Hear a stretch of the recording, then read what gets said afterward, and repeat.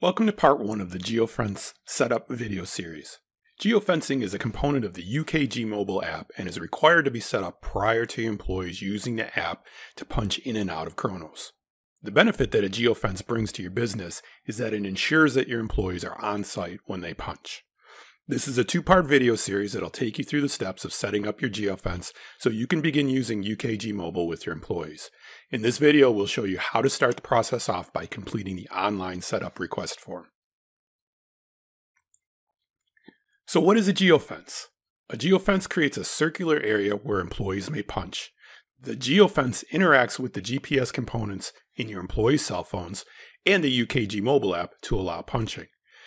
The purpose of this virtual border is to ensure that your employees are at the location you want them to be at when they punch in on their phones. A geofence is a tool to help you guide your employees to make the right choice, to punch in at their work location and not from the comfort of their homes. Understand, human beings are very adaptable, intelligent creatures, and a geofence is not infallible, so trust but verify. Setting up a geofence is required if your employees are going to punch in using their phones. If your team's not going to use their phones to punch, then you don't need a geofence. There are 6 steps in the geofence configuration process. The good news for you is most of these steps happen behind the scenes on the Chronos side. From the perspective of someone that is requesting a geofence, or you, your big steps are number 1, completing the online request form, number 4, launching the coordinates app from MySodexo, and number 5, capturing the coordinates for the fence. It's important for you to understand this entire process takes a minimum of 3 days. This time is needed for the Chronos system to update itself with your geofence data. This video will walk us through step 1, how to request your geofence for your cost center or work locations. You'll see terms in the geofence setup process that can be confusing. In the first setup step, you'll be prompted to select either a cost center or work site to mobile enable. When we're configuring a geofence, the term worksite refers to multiple physical locations within your cost center or account where you'd like your employees to be able to punch using the mobile app. It's important to understand that a mobile-enabled worksite could be different than a worksite you're using for scheduling. If you want to have your employees use the mobile app to punch in at one location or just one building, then you'd select cost center to mobile enable. If you have multiple buildings or work locations, like at a university or hospital or school district, and you want your employees to be able to use the mobile app at all of these locations, then you would select worksite to mobile enable. To help you decide which to use, reflect on where and how your employees work throughout their shifts. Are they in one building all day? If so, selecting a single cost center to mobile enable will work perfectly. On the other hand, if you have employees that start off in building 1, and midday move to building 2, and then end their day in building 3, then you'd want 3 work sites, 1 work site for each building. You would mobile enable all of these work sites to include all of the buildings so your folks could be able to use the mobile app to punch in and out. So let's look at how you set up both examples. The first example will walk us through requesting a geofence for a single cost center or location. Log in to MySodexo to access the Chronos worksite and mobile setup information. Once you enter in your credentials, you'll be taken to the home page of the portal. From the Enterprise Portal applications, look for Chronos worksite and mobile setup. Once you're into the application, select the worksite and mobile setup request form. Start to populate the request information. First, start with the main loc. You can search by the name of the main loc or the unit number. From here, select the main loc that you want to work with.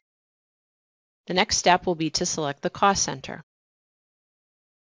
Then you want to determine whether or not you want to mobile enable at the worksite level or the cost center. For this example, we're going to mobile enable the cost center. I'm going to select No from the drop-down for worksite needed, and I'm going to select Yes to mobile enable the cost center. Once completed, click Submit. Once submitted, your form will be in a submitted status, ready to be picked up by the service desk to complete. Demo number 2 will take us through requesting a geofence for work sites for multiple locations. Remember that when you have multiple locations, you'll need to set up mobile-enabled work sites. In this example, we'll set up 2 work sites. Log into MySitXO. Once you're logged in, you'll be brought to the home page of the Enterprise Portal. From under the Enterprise Portal application, select the Kronos Worksite and Mobile Setup. Now select the Worksite and Mobile Setup request form. In this example, we're going to mobile enable at the worksite or work location level. First, select the main loc that you'd like to work with. You can start typing in the main loc name, or you could also type in the main loc number. Now you want to select the cost center that you want to work with. In this example, there's only one presented, which we're going to select. The next step is going to be determined whether or not you need a work site or work location. You can enter as many as are going to be needed. We want to select yes.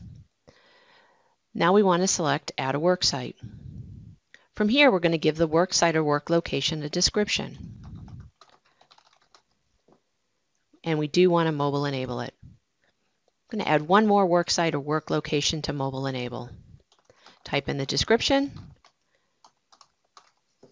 mobile enable it, and you're complete with your setup. At this point, we want to submit the form. Once the form has been submitted, it's in a submitted state, ready for the service desk to pick up and complete the request within Kronos.